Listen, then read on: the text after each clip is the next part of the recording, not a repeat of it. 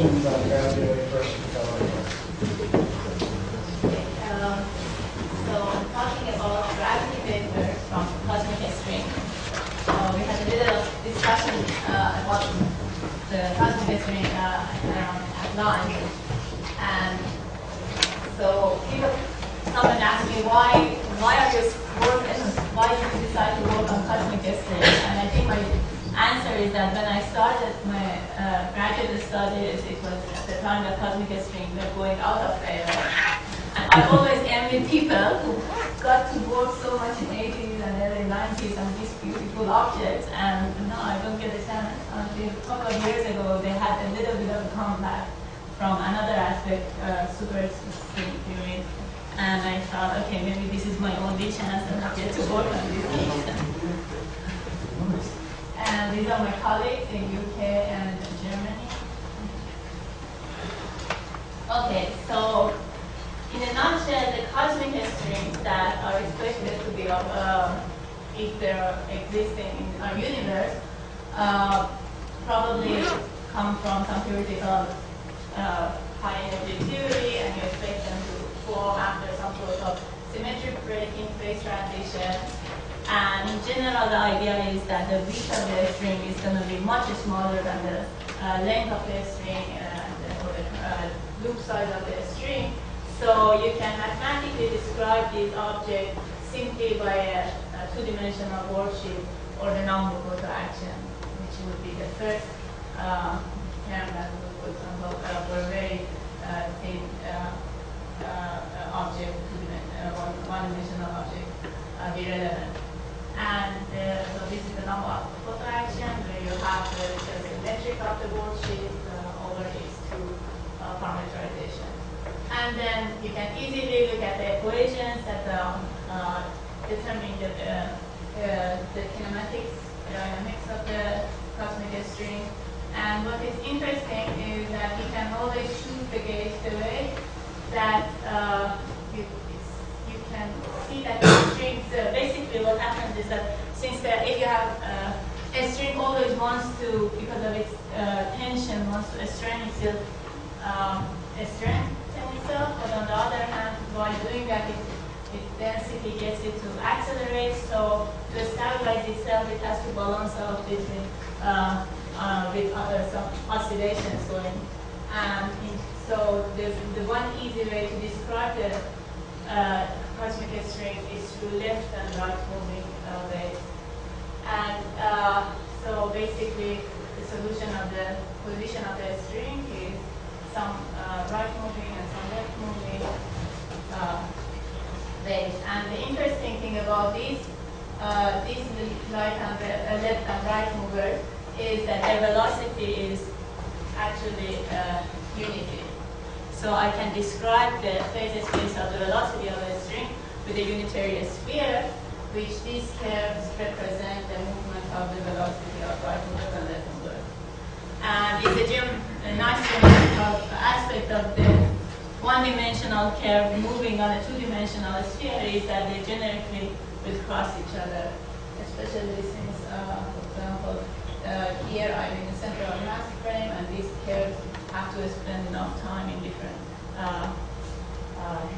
hemisphere of this sphere.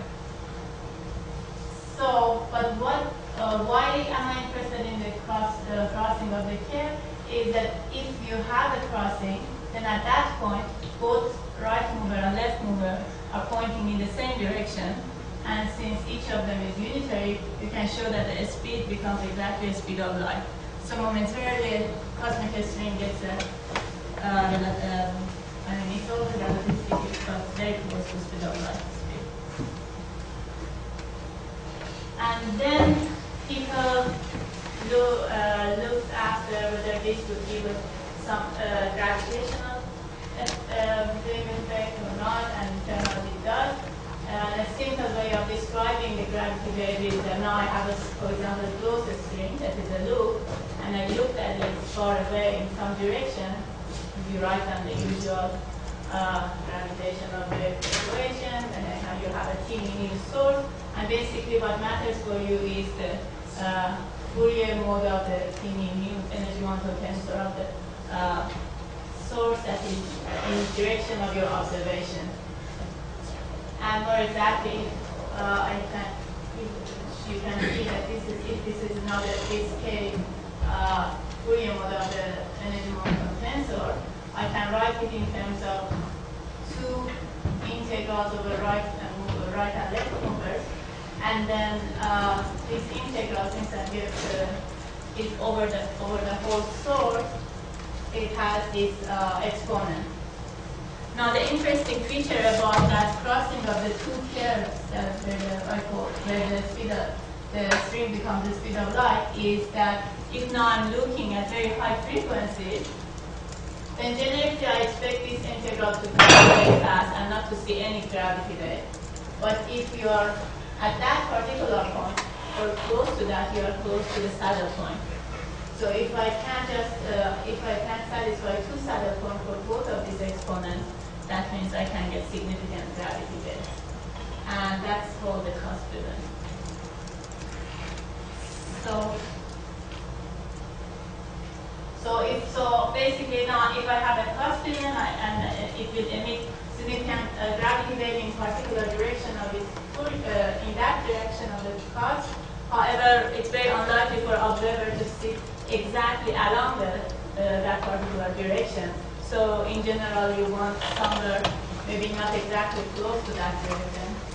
And so maybe here what I want to say is that a contribution around the saddle point is something like this. So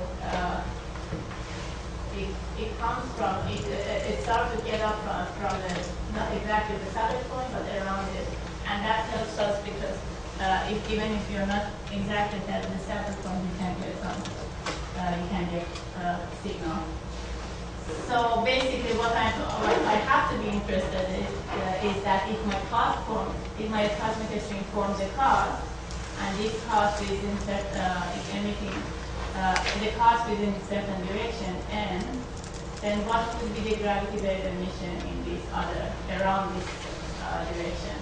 And I define a cone, the beaming cone, I take theta and calculate the amplitude of the gravity wave in that cone. And it turns out, in fact, this theta depends on what frequency you are looking at, and you get some heat function, which if you are inside this, for any frequency, you can define how narrow this cone is going to be. And if you are inside that, you get a signal which goes at 1 over f to the 1/3. And if you are outside it, you get a very fast decay. And so the higher and higher frequencies I go, the cone will be narrower and narrower. So you have to be sharper. So, and then people put everything together as linking the more, and so now because in reality what you want to go to observe is in a cosmological setting, you need to put in the different components of the cosmology, redshift effect, curve background.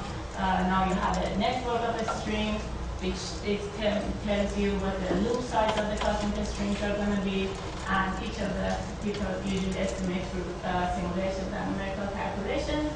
And in the end, given that, you can calculate the rate of the cost events that one expects to observe, for example, at experiments like LIGO. So here, for example, for different G mu, the tension of the string, you can say, what if I want to see one event per year, what is the chances of seeing different amplitudes? And I think these are the LIGO and LIGO atoms.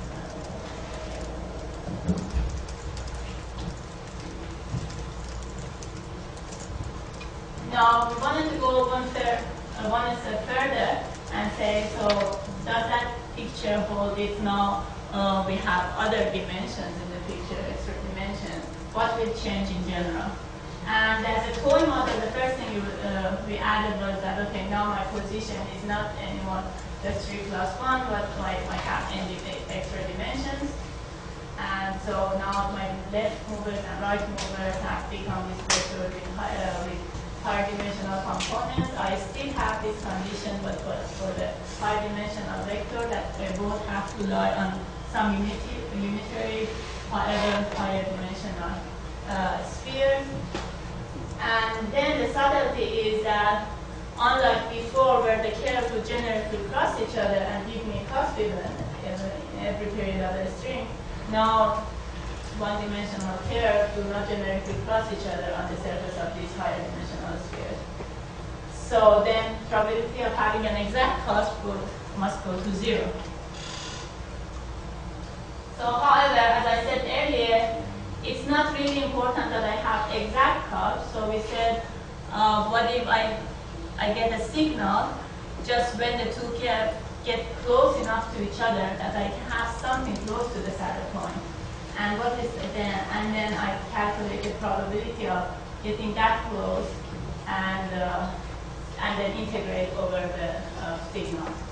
And so basically, what we did was that assume that the minimum, if they represent the minimum distance between two weak vectors, as delta and delta equal to 0 would be the exact cos.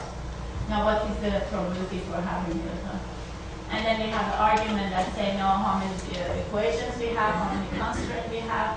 So if we are getting away from the exact cos, what would be how the probability changes? And if you say, okay, now I have n plus 3 equations, one constraint, I have two sigma plus and sigma minus that are moving, then the probability has to go as delta to number of extra dimensions. Which if n was 0 in 3 plus 1, that would mean the probability was 1. But now if n is higher dimension, then the probability increases. But then we said, okay, this is a naive picture. We are allowing for A prime and B prime to be completely independent of what is going on in physics. Maybe there are some constraints that we don't see, for example, because the strings are not exactly number strings, but they have some finite size, and you have some extra dimension is not also infinite, it has a finite size. Then those corrections will limit the value of, they always make you to get to some close value. You cannot get very far and say how things change. So now what happened is that I'm looking at the same event that I had in 3 plus 1, but instead defining this new parameter, delta, makes me to get away a little bit from the exact cos. And that means that the cone that I defined before, that I could make the observation, is effectively getting smaller and narrower. So I can basically bring if I have a cos form, I have to look into a narrower cone. So here we have explicit solution to R to justify whether we are making the right assumption by looking at a specific loop solution that you have harmonics of left moving and right moving. And the interesting thing is, I guess, before, for example, for this solution, I had the number of vectors that I was allowed to have the extra harmonics to oscillate with. Always I had 3 orthogonal vectors, but now with additional vectors, I'm allowing the string to be able to oscillate in the other direction, and that makes it possible to deviate from the 3D picture. And in this particular model, just for this example, we couldn't see any constraint on the value of delta. Anyway, so we haven't taken into account any warping of the space-time dimension that could change the picture. And as I said, so probably some finite width correction should correct the number description. And if, for example, the width versus the radius is radius of the extra dimension is getting very large, then it shouldn't care about the extra dimension and be able to oscillate in that direction. But giving all that, if I just simplify my toy model by taking this, for example, correction as sort of an upper bound on delta, then I can calculate the event, take everything as if incorporate into new event rate forecast. And then see how do things change. So this is the original plot that I showed you in 3D. Here the dotted lines are if we have like we are doing the interpolating, the original plot we're using some interpolating function, we are doing exact interpretation, but then, so just naively adding simply the number of dimensions and changing the probability goes from the more you add, the less signal you get. But then if I add... You cannot read the axis there. What is... This is the amplitude. How big? What is the value? It's around 10 to the minus 23, I think, that is applied, which is something. So these are made optimally for like 150 hertz or something like that. And this one is if, so in terms of the event rate, if I'm looking at different number of extra dimensions, then the event rate, for example, goes higher or lower. The more number of extra dimensions you have, the lower number of rates. Now, if I add this additional delta naught as the upper bound, then for a specific delta naught, then you can see then obviously this was a 3D. Then I can change them to extra dimension. And this one is when I have fix the number of dimension, but instead change the delta naught. And if delta naught goes to 0, I have to get back the original 3D.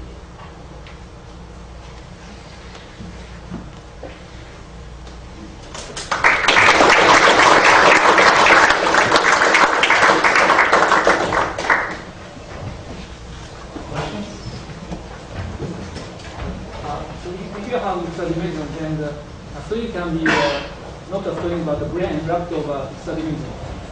And in that case, we expect some difference. For example, cost can be less than cost. So if it's the total flight number is still 0? No, or is it the string in 4 dimension can be brain wrapped over dimension. Right. So for example, and 2 grains left over F1 it looks like a string in 4D. And do you expect some reminder, for example, do you still have stuff? No, I don't think we do have that. And the only way, I don't know, my way of understanding is I need to have a 2-dimensional worksheet here. Or maybe I have to think of it. If you have 5 dimensions, then how do you look at it?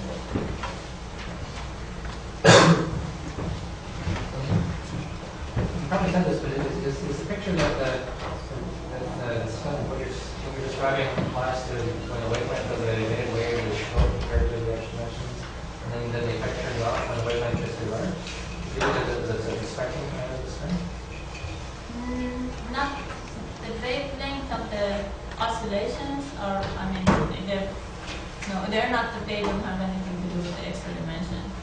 But so because what I need is the velocity in the extra dimension, not the position itself. The position you could have, for example, lower harmonics that go all the way to extra dimension and look like they're wrapping in it, or they could be like very bigly just little bit going to extra dimension. And it's still. But as a function of wave numbers, is it something which you're predicting a uniform suppression, or is it something which has a feature in it to do with the size of the extra dimension? Well, as long as I'm sticking to the 0-bit limit and very small bit, the only way the number of the harmonic enters is that the frequency goes up and down. But it doesn't have to do with how the cost forms or not. That's the same way of it. Yeah, but the other thing is that if I am looking at a very large wavelength, I expect that even if I have an oscillation in extra dimension, then it effectively looks like that the string has been wrapping in extra dimension. And then that means that probably a string starts cutting itself. Well, we continue this offline. Next week will be Kris Sigurdson talking about hidden hot dark matter as cold dark matter. Well, it's absolutely great to be back once again at CITA. And today I'm going to be talking about some work I finished up a little while ago. So I don't have to tell this audience that it's exciting that we have the dark sector, that we have this other 96% we don't understand exactly what the laws of physics for.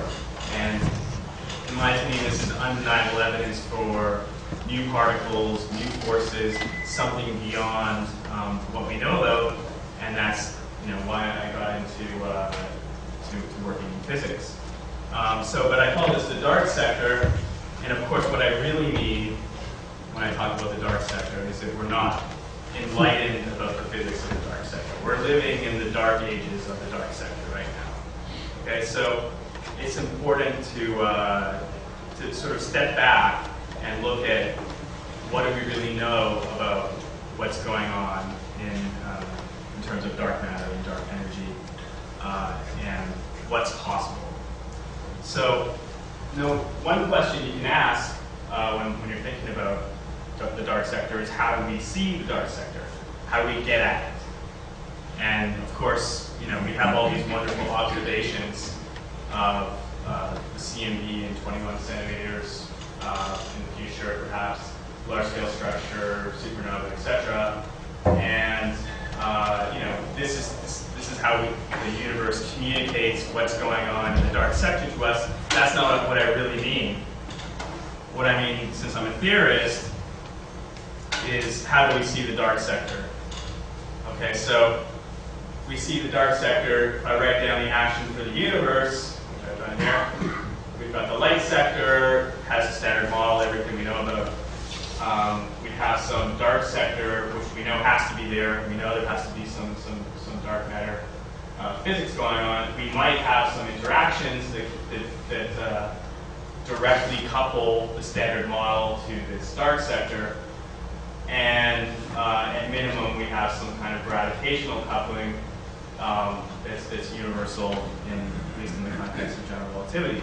And so really, we have these two pathways to get to the dark side, right? So we could have non-gravitational signatures that connect us directly up top, and then indirectly, we can go through this lower route, and it's what I like to call gravitationally mediated signatures of dark sector physics. Okay, so that's how we know about what's going on in the dark sector. Something wiggles in the dark sector, we see the gravitational effects of that in the standard model plasma. So now, what do we actually know? I'm going to focus in on dark matter now. What do we know about dark matter as of today? Well, remarkably, right? We know from the CMB, we know the abundance of dark matter. From observations of large-scale structure, the matter-power spectrum, we know that there's not too much free streaming of the dark matter particles in the early universe. They don't move too far because that would erase the small-scale structure in the matter-power spectrum. We don't see that. And this is a picture of the bullet cluster, and what we see here is a map of the dark matter density and the X-ray luminosity, and we see that the dark matter has passed through each other. When these two clusters collided, the dark matter passed through each other, whereas the baryons got stuck in the middle. That's evidence, that's a bound on self-interaction. It tells us that the self-interaction cross-section of dark matter should roughly be at least 1,000 times smaller than, say, the Thomson cross-section divided by the mass of the electron in terms of cross-section per unit mass. So these are, real constraints that put constraints on the physics of the dark sector, no matter what it is. These are real things we need to worry about. Now, of course, we have candidates. People have been thinking about dark matter for a long time now, and the canonical favorite candidate is the WIMP. And the WIMP is able to satisfy these three constraints. So we can satisfy the relative abundance for a WIMP because we have this parameter, the total annihilation cross-section of the WIMP, we can fiddle around with until we get the right amount of dark matter of around omega h squared of 0.1. It's very cold when it freezes out, so it doesn't freeze through too much. And you know, in these typical models, this cross section is of order of a weak scale. You know, so we don't have too much self interaction. WIMPs are great candidates for dark matter, and I don't want anyone to get me wrong. I like WIMPs. I work on WIMP models as well. But I also, you know, like to think of alternatives to the standard picture. Okay, so let's take a short aside for a second and think about something we know is not dark matter. So standard model neutrinos are not dark matter. Okay, they're not dark matter because they freeze out. The weak interactions freeze out when they're ultra relativistic compared, you know, the temperature large compared to the mass. And the difference between neutrinos and WIMPs is that this fixes the number density to be some large value compared to, say, the number of neutralinos in a supersymmetric model.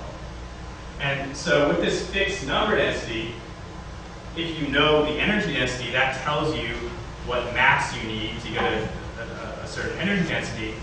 And if you don't just think about neutrinos, if you think about any relativistic, say, fermion, you can do this calculation, in order to get this density of stuff in the universe, and say the thing froze out before the QCD phase transition, you need a mass of 50 electron volts. Standard model neutrinos freeze out after the QCD phase transition, you need an even lower mass. And so if you combine this with the Tremaine gun bound, which tells us that the coarse grain phase space density must be less than the maximum of the fine grain phase space density, then back in 79, this told us 100 eV fermions can't act as dark matter, so you can't get the relative abundance.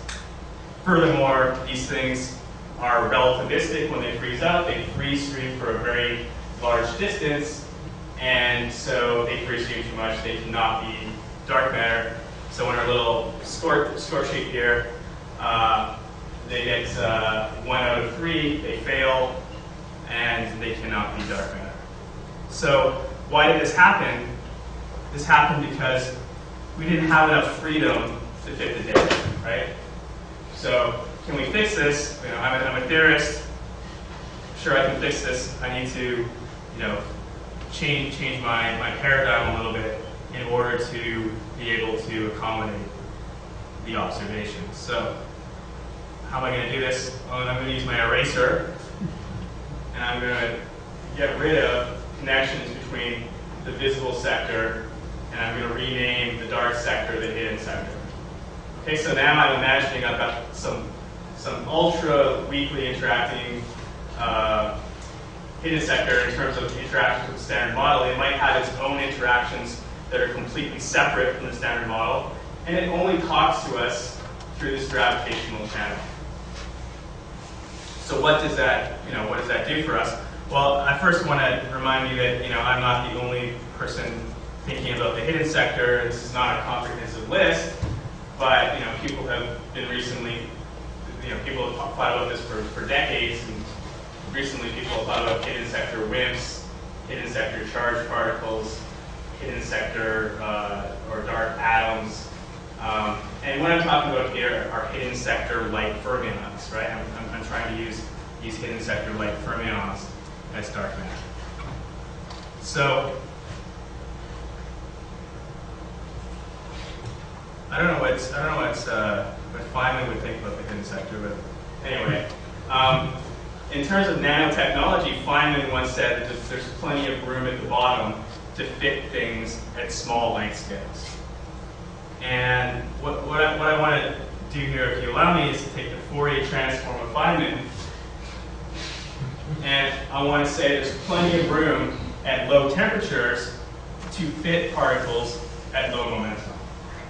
Okay, so what does this do for us? Well, this is a fix, right? So now if they're decoupled, we don't necessarily have to have the temperature of the hidden sector be equal to the temperature of the standard model. And we have an extra parameter to fiddle with to fit the data. If this is a low number, we can fit many degrees of freedom with potentially interesting self-interactions in physics in the hidden sector.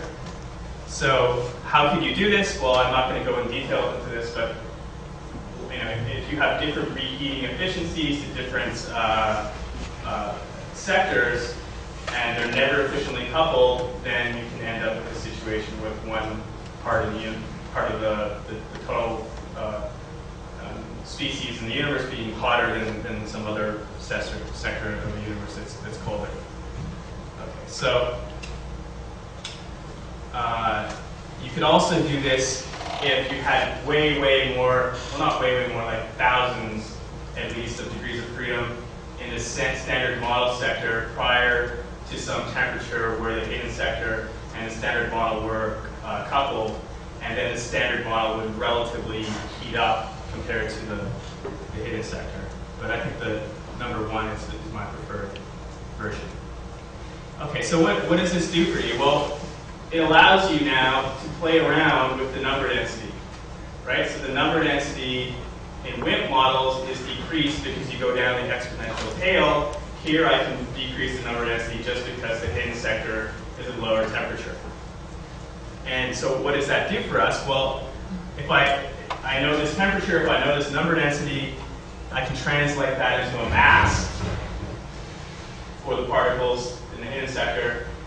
If I assume that they freeze out when they're hot, if I assume that they're something like a neutrino in the hidden sector, then I find that the mass of the particles should be 40 keV if the hidden sector is an order of magnitude colder than the standard model sector. Okay, so just to be absolutely clear, the requirements for this using hidden hot dark matter as cold dark matter is that you have relativistic freeze out, but it's non-relativistic today, so it's cold heat. Okay, and if you do this, you can get the abundance because these particles are, heavier. The free streaming length is less. They're based, they're warm or cold dark matter depending what part of the parameter space you're in, and they can have small self interactions. So you pass muster with all these observational tests. So there's many options you could have for these things. I'm just putting this out there as another idea that people should maybe be thinking about if they're thinking about hidden sector theories. So the prototypical hot dark matter was neutrino, which Fermi wrote down the 4 fermion interactions. Fermi was a smart guy. I'm going to let's just imagine I take a copy of neutrinos or some other effective theory with 4 fermion interactions, and say it has a different strength. Okay, so if I do that, is there a region of the parameter space where I can get this scenario realized? So the answer is yes. So what I've plotted here, this is the effective coupling in this theory. This is the mass, and D is if you go up here. This is the ratio of temperatures. If you go above, or if you go below a ratio of 1, then you start to find a region where you can satisfy all these conditions. I'm most interested in this region down here. It's at the lower mass side where you get sort of warmish dark matter. You get constraints from large-scale structure. Now, so this is another way to get all the dark matter in the universe. But you can say, oh yeah, but you have to introduce this whole extra hidden sector. What is it good for? I would claim that potentially not, absolutely nothing. I don't know if you get that reference, but I do. Okay. So one possibility that's kind of interesting that we've been thinking about recently, I've been thinking about things with Wyman, David Morrissey, Sean Pullen, is we're working on a model where we can sequester a net anti-baryon number in the hidden sector because it's some cold plasma. And so that will give a connection between baryogenesis and the dark matter density. And then very quickly, because I'm running out of time, another possibility is that, you know, in this scenario, the dark matter density is dominated by the particle that's stable and has the biggest mass. So if you have other particles that are stable and lighter, they will give us a signature in the matter-power spectrum where you sort of get, because they have a longer free streaming length and a lower mass, you get a shelf in the matter-power spectrum at some scale that could allow you to do dark matter spectroscopy in the hidden sector, even if you don't have any direct interactions. So I'll just put my summary slide up. This is a different way that you might think about if you're building models of dark matter to get all the dark matter in the universe. It appears to us like cold dark matter or warm dark matter. And if you have extra interactions, one possibility is it might decay to standard model particles on some very, very long time scale, longer than the age of the universe. I'm working on a scenario to get baryogenesis out of this. And I want to think about a little bit more about doing spectroscopy of the hidden sector with the matter-power spectrum. So that's it.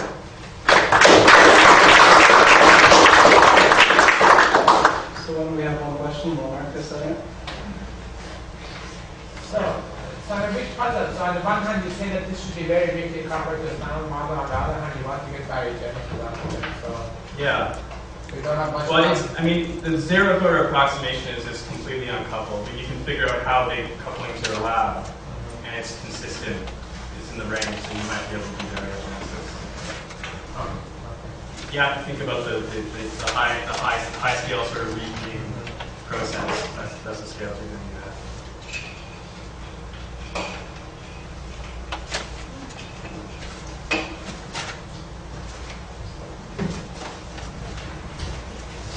So we'll move on to the last talk. We're slightly behind, but actually only 5 minutes because we're so delayed. Last speaker will be Mark, talking about enhanced bulk flows and brain-induced structure. Great. Thank you, Neil, and thank you all for staying. I'll try to get us out of here as soon as possible so we can all have coffee. So I'm talking about bulk flows, but I first have to talk about the modified gravity model that I'm going to be describing. And it's a class of models that go into the name brain-induced gravity sometimes.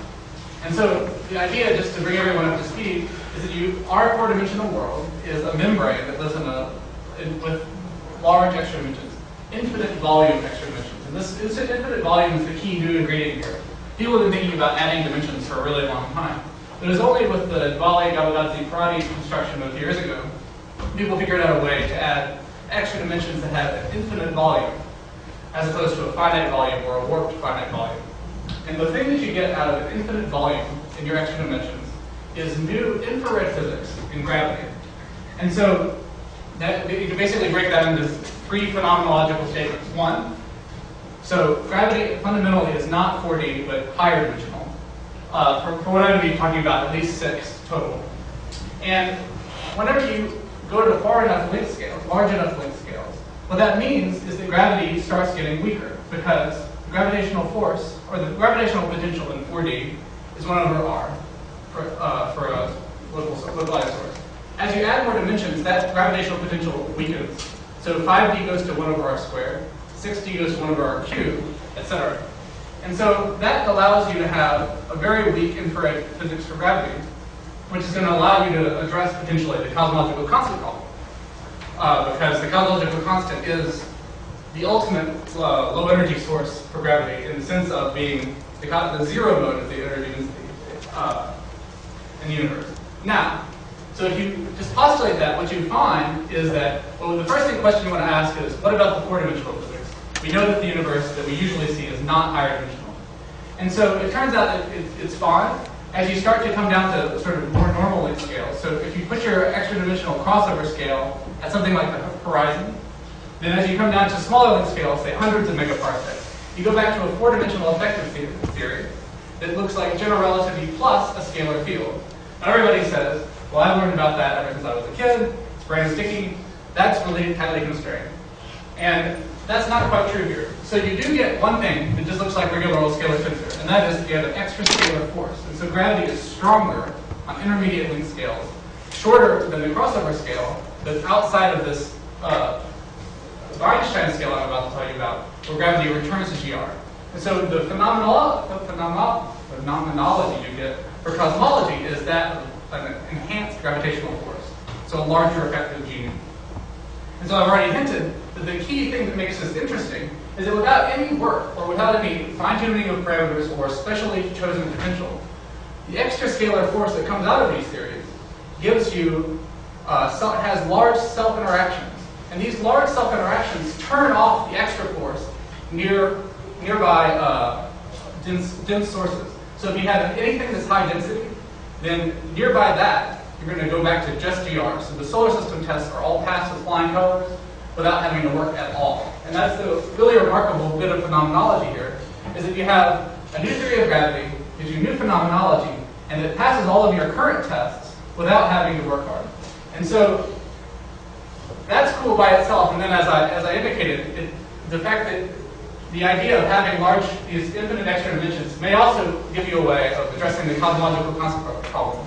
And so you can choose your poison.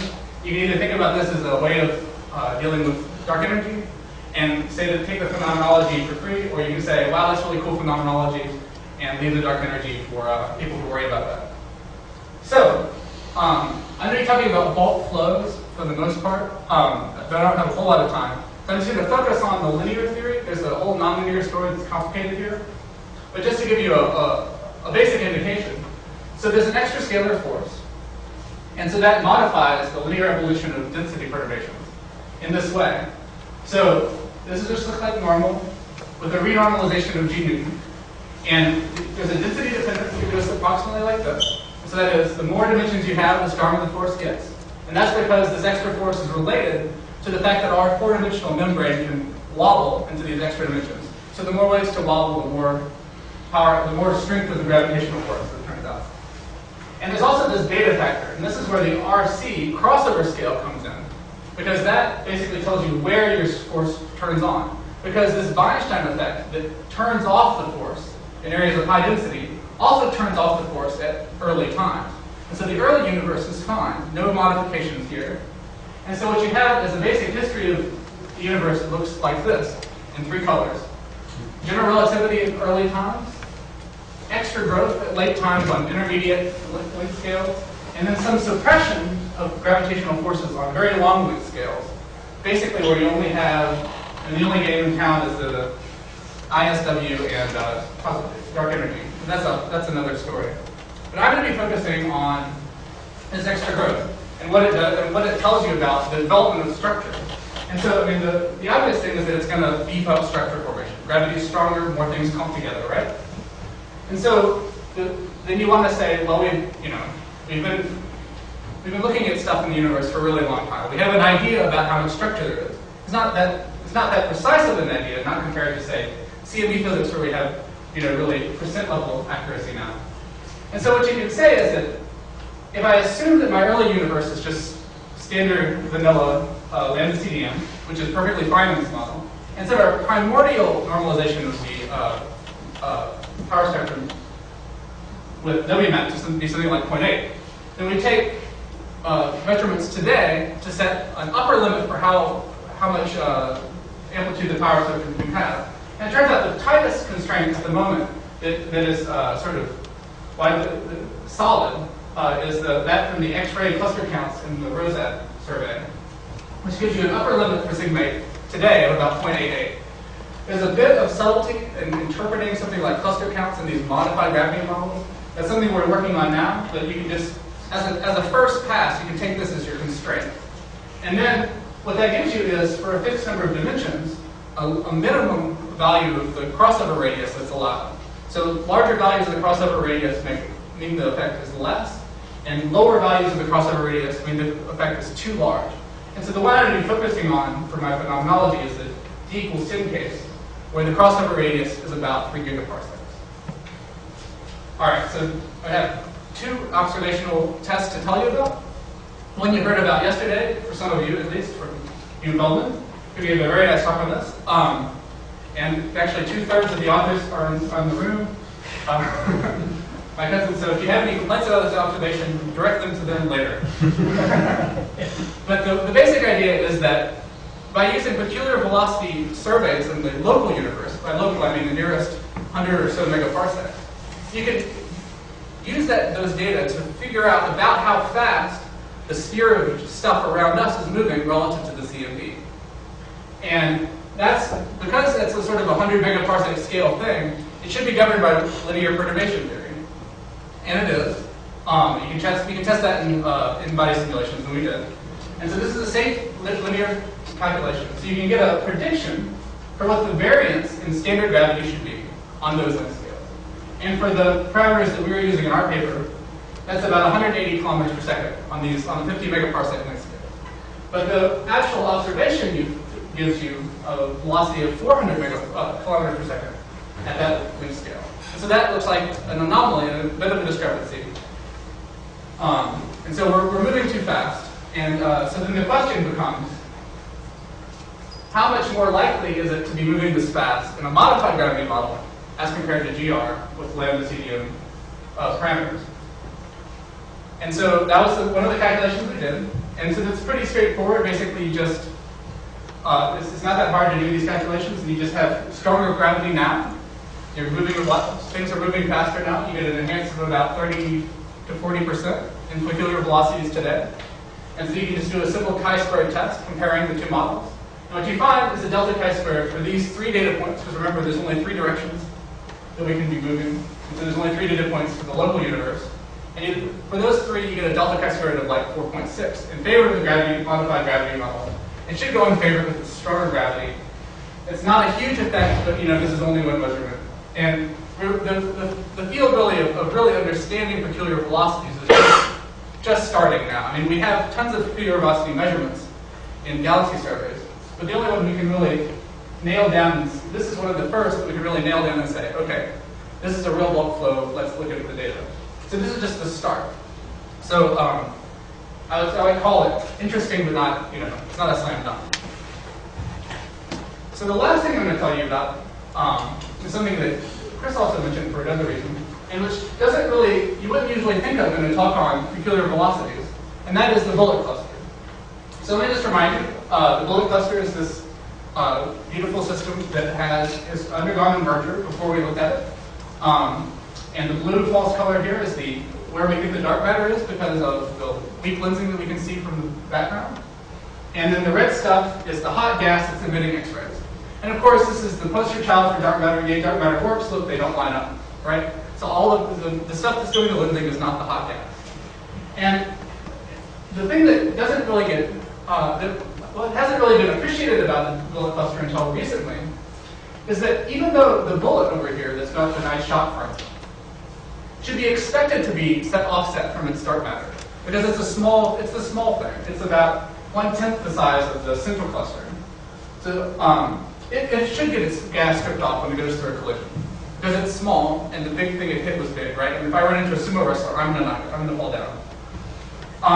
But the thing is, in the bullet, the big cluster, which is like 10 to the 15 solar masses, let me remind you, that's one of the biggest objects in the universe. This huge cluster has been hit by one little cluster, and it's lost all its gas. So that is a very high energy event. And this is not focused on very much because the bullet's so cool and so nice. But it takes a whole lot of energy to knock that gas out. And so whenever people try to start doing hydrogen simulations to say, well, how much energy does it take? What they say is that it's an initial velocity of about 3,000 kilometers per second when you start the simulation, whenever the bullet is way over here at the virial radius for this cluster. And so 3,000, I don't know what that means naively. But then you can look so you can either do a back of the envelope calculation and say, if you started the bullet at rest and just threw it in, how fast would it be going when it hit? Or you can do a lot of hard work like Mia Komatsu did and go look at horizon scale in-body simulations and calculate how fast these kind of collisions are going for lambda CDM type parameters. You get the same answer either way. One way you take half your life, the other way you spend 10 minutes on the back of an envelope. And the answer is that the typical velocity is like a little over 1,000 kilometers per second. It's not very fast. And so if you try to get a distribution on that, you find that the probability of these a bullet cluster-like collision, just looking at this naively, is something like 10 to the minus 10 in lambda CDO. That's really way out in the wings of the distribution, so you don't have to take that probability seriously. But the point is, it's just not likely. In their horizon scale simulations, they found 0 such events. And so then you can just repeat you can do the back of the envelope calculation quickly, and you can see that it reproduces the standard gravity results very well. And then you can estimate the improvement of the probability. And because you're in the wings of the distribution, a little bit of an increase. These aren't super fast mean velocities in the brain-induced gravity model. But they're enough so that you get a 10 to the 4 enhancement in probability, taking their standard statistics. And so what that kind of tells you is that you're going in the right direction. I mean, you can argue, you can quibble about have you gone far enough in the right direction. And there may be other nonlinear effects in play. But this is certainly something that I think deserves a little bit more thought. And it's an interesting point. There's another place where velocity flows are higher than you expect. So just to summarize, so I hope, I've attempted to convince you that it's worth thinking about infinite volume extra dimensions. They give you a very interesting class of modified gravity models. There's a new phenomenology that's perfect for cosmology because you don't have to screw around with solar system tests. And you get new gravitational physics on just exactly the scales we're studying now, which is intercluster scales. And that's a stronger gravitational force. And that leads to stronger, faster bulk flows because faster bulk flows are exactly what you need to make structure grow and build up. And in the couple of cases where we have good measurements today, the anomalies that are seen are alleviated, if not fully explained, by the brain-induced gravity. And I think I have 30 more seconds, so I can go on to my bonus side, which is to say that if it's all involved with actual observations, the thing that you were going to ask, the question you were going to ask is, well, what about redshift space distortion? Because as I indicated previously in passing, the Sloan Digital Sky Survey is like zillions of redshifts for galaxies. And so people have spent years of their lives figuring out how to go back from like all the redshift space distorted galaxies. Redshift space distortion, for those who don't know, is just the fact that stuff is falling towards this, all galaxies are falling towards something else. And so if you want to figure out their intrinsic cross-correlation, you have to take out those velocities to do the statistics. And the point is that we have a tremendous amount of information about how things are falling together in the surveys already. And the only problem with that is you don't know that much about bias. So exactly how the galaxies are tracing the matter.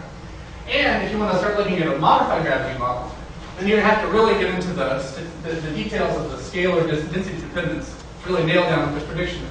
But this is the future, and that's what we're going for. Thank you very much.